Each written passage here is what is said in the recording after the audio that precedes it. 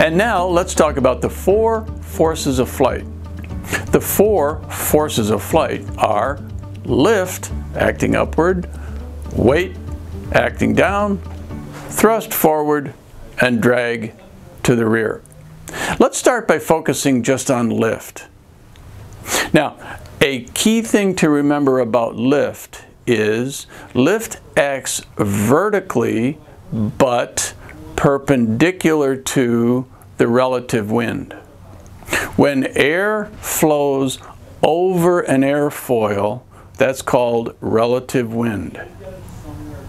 The lift force will be perpendicular, that's a 90-degree angle, to the relative wind.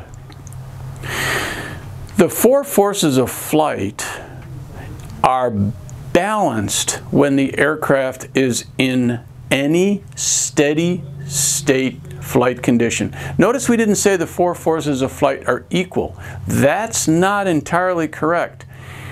And we didn't talk about the 4 forces of flight when the aircraft is transitioning between states of flight, say moving from straight and level to a climb, for example. But in any steady state, the forces are balanced. Now, in order to help us understand lift more thoroughly, we need to define a couple of terms. All right, a couple of terms we want to start by memorizing. First, camber. Camber refers to the curve of the airfoil, both its upper and lower surfaces. The leading edge and trailing edge. The leading edge refers to the very forward part of that airfoil. The trailing edge refers to the most rearward point of that airfoil. The next term to memorize is called chordline.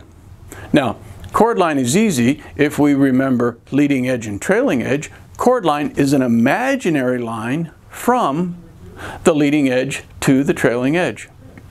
Next is relative wind. When we talk about relative wind, we mean the wind that's hitting the airplane because of the airplane's forward motion. One thing you can do when you think about relative wind is just reverse the terms.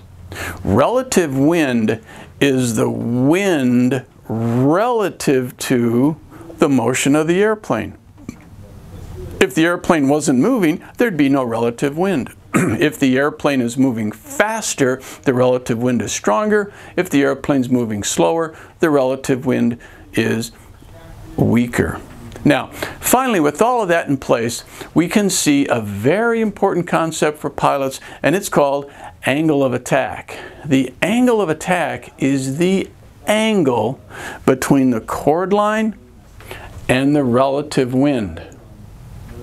Now, the chordline is from the leading edge to the trailing edge. So if the leading edge and trailing edge are stationary, the chordline doesn't move. The relative wind, however, may move relative to the motion of the airplane, so this angle of attack could get larger or smaller. When we talk about lift, let's think about the center of pressure versus lift. On the airfoil, when we take that angle of attack and increase it, the center of lifting pressure moves forward. If we decrease that angle of attack, the center of lifting pressure moves aft. That's angle of attack and center of pressure. Critical concept. Related to that is angle of attack and airspeed. Now, if I want to change the speed of the airplane, the relative wind, as we said, will change. Stronger relative wind for a faster forward speed. A stronger relative wind with a faster speed will make a stronger lifting force. That means the angle of attack can actually be smaller. Okay, you see that here on your right. For a high speed, it'll be a lower angle of attack.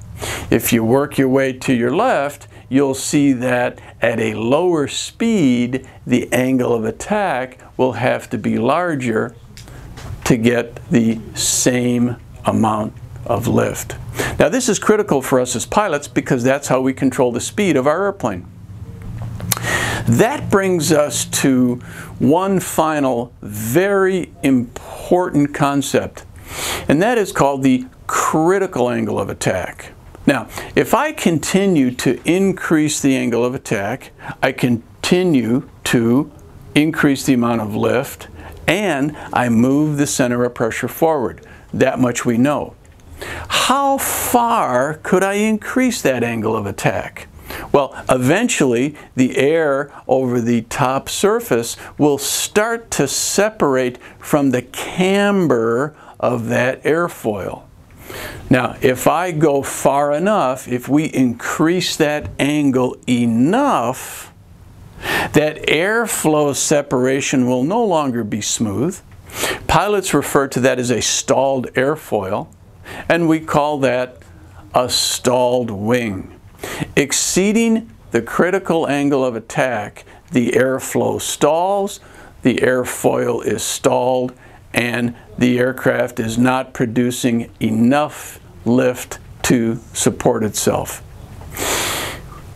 It's important to remember the airplane stalls always at the same angle of attack, but at any airspeed, flight attitude, or weight.